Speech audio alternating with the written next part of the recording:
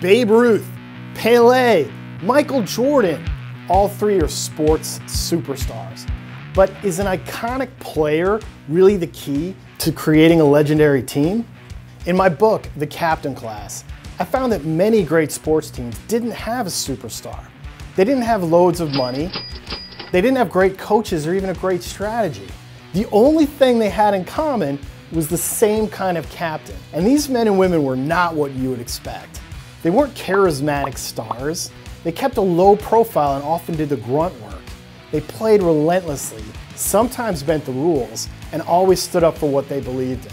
In fact, some of them were so far under the radar you probably never heard of them. Here are the 6 most underappreciated captains in sports history.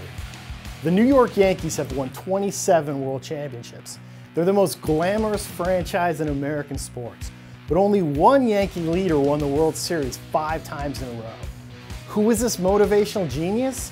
Was it Babe Ruth, Lou Gehrig, Derek Jeter? Nope, it was a stumpy little catcher named Yogi Berra. Michael Jordan's Chicago Bulls are the greatest NBA team of all time, right? Hold on a minute. Bill Russell's Boston Celtics won almost twice as many championships, and Tim Duncan's San Antonio Spurs made the playoffs for 19 straight seasons and won 5. The Bulls can't match either of those achievements. While Duncan and Russell might have been lesser players, they were more effective leaders than his airness.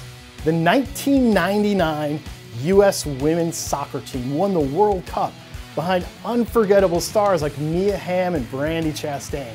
So which one of them was the captain? That's a trick question. It was neither.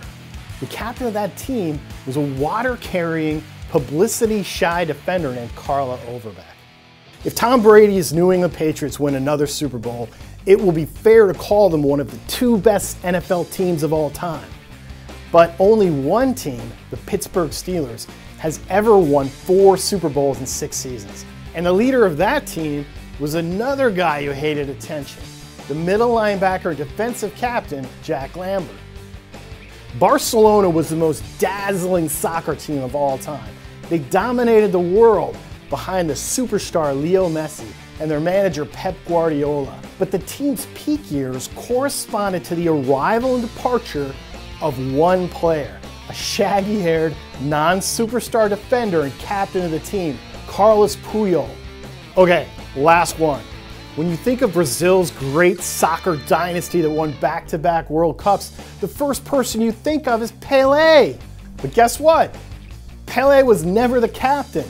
That job went to another unheralded defender, a guy named Hildaraldo Bellini, who never scored a goal in his entire time with the team. Do you see a pattern here? The point is this: next time you're picking a leader for your team, remember that the right choice may not be the obvious one.